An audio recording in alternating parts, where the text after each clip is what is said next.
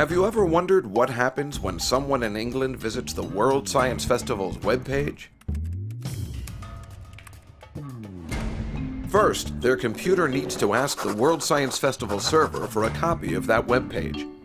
The computer sticks this request into a virtual envelope called a packet, wrapped with specific information about that request, including the World Science Festival's IP address.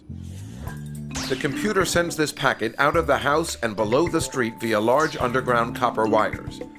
It passes through small regional networks before ending up here at Telehouse North in London.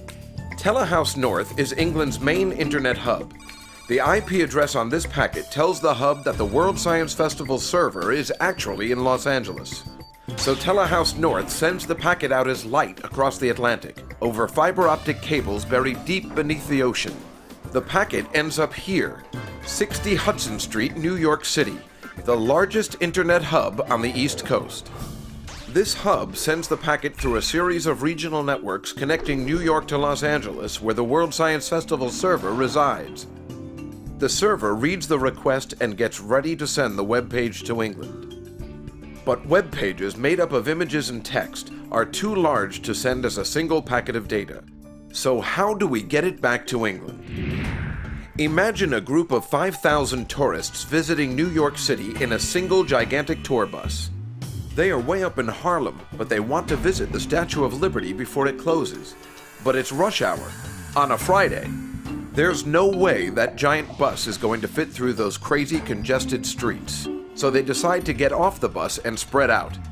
Some take the subway, some take cabs, a few rent bikes, and some even take kayaks down the Hudson River. How they get there doesn't matter, as long as they get there on time. Likewise, for the internet to work efficiently, this web page is pulverized into thousands of tiny packets of data, each one wrapped with all of the information it needs to rebuild itself in England. The packets are sent to LA's One Wilshire hub, which checks the traffic report before sending them off. Through miles and miles of land they travel, checking in through different hubs. Like our New York City tourists, those packets don't care how they get there, as long as they get there as fast as possible.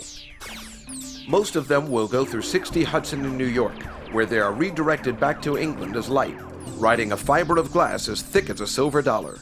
Then back on copper wire, through regional British networks until all the packets reach their destination and this epic journey, it all happens in about a second, along with trillions upon trillions of similar journeys that happen each and every day on this remarkable, easy to take for granted network of networks we call the Internet.